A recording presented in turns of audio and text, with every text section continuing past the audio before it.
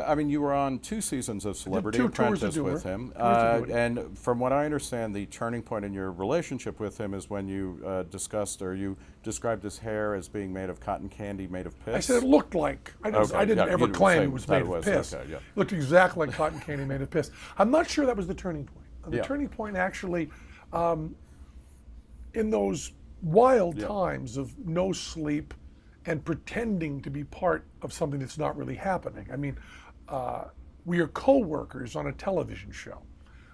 He's not seeing if he's going to hire me. He has no job. The places he could hire me, the casinos that he has that have showrooms, he put into bankruptcy. Right. He no longer owns Yeah. them. So he can't hire me. Plus, I have a job. So that's all completely fake, right? But during the time, it's not Stockholm syndrome. It's Actors Playhouse. Yeah.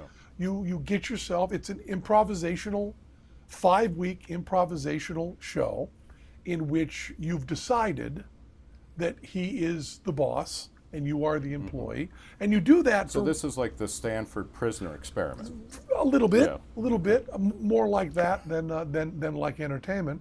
So during that time, I know that Donald Trump's lying about a lot of what happens, but I also know that I'm also not correct because everything gets jumbled together. But there was a time when they asked me, while I was still in the show, if Donald Trump ran for president, if I'd support him, and I said absolutely not. And I believe, and this may be the most damning thing you'll hear me say about Trump, I believe I liked him more than anyone else who was on the show. During that time, I said I would not support him for president. And I got a call instantly from the powers that be, not Trump himself, saying, no, you must support him as president. And they said it's going to come down to you and Trace, and he's going to want to know that you both support him for president. And I said, well, I don't. And they said, well, you really have to, because he's looking at the big picture here. And I go, we're on a television show. So I was told when I said I wouldn't support him for president that I would not win. Yeah. And if you watch the final show, and don't, why would you? He says, you're being judged on the quality of your ice cream, the quality of your final presentation, how much ice cream you sold. He gives a whole list of the criteria. And then he says, Penn, you did the best ice cream, you did the best. Yeah. And he checks them all off that I won every category and said, oh, by the way, Trace wins. Now, the Walgreens people were very upset by this because they wanted to sell my ice cream and do a whole thing. And NBC was very upset by this. They're both so upset, as a matter of fact, that they gave money to my charity kind of under the table. So I actually ended up making more for my charity than Trace did because of kind of guilt money going in. They were very upset.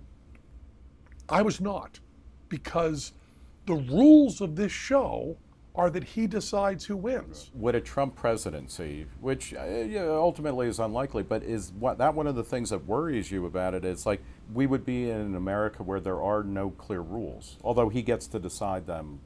Not going for a joke and just trying as hard as I can to tell the truth. I think he doesn't really have strong convictions and sense of right and wrong. He's not really smart. He's not stupid, he's not a dumb guy, but he's not smart like presidents are smart. We make jokes. Everybody makes jokes except me about George W. Bush not being smart. He's smart. Yeah. He just is. Obama smarter? Yeah. Probably. Yeah. Sure. Obama smarter than Clinton? Probably. Almost certainly. But they're up here. And if we're talking about it, you're wherever you are, but you're not smarter than Obama. None of us are. Even the smart guys aren't there. And Trump isn't one of those people. The first person that asked me was Lawrence O'Donnell, who asked me, you were around Trump, what do you think was it? And I said, I kind of liked him. I thought he was good in the show. I think he has a lot of skill sets for the show. And I think he's a good person, it's some level. I mean, it's not my favorite person to hang out with, but I do not want him to be president. I do not agree with him on anything. I believe he's wrong on everything. Almost precisely what I said to Al Franken. And his reaction was to start tweeting out that my magic show was awful. Yes. Terrible magic show. And it made me think, and actually there's video that is interesting. I think, I'm not interested in it now, but I think I might be in a few years. I'm on Opie and Jimmy's show on Sirius when the tweet from Donald Trump comes in. So I have 2 cameras on me and a mic in front of me at the moment I read a presidential candidate attacking me there. And my reaction is just, yeah, that's a reaction I can see happening. But we're supposed to be better than that. If you're going to be our spokesman, you've got to be better than you are personally. You've got to be better. And Trump, the very pettiness and the very honesty that I respect him for so much, if you're going to be president, we can't have that.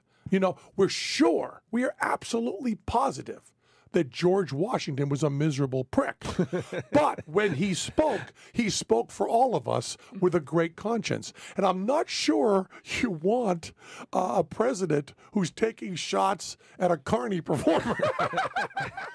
I believe that if I hadn't sat in a room with Trump for a long time, I might have a more accurate assessment of this. I might be confused by the fact that not that guy. No, what are you doing? No.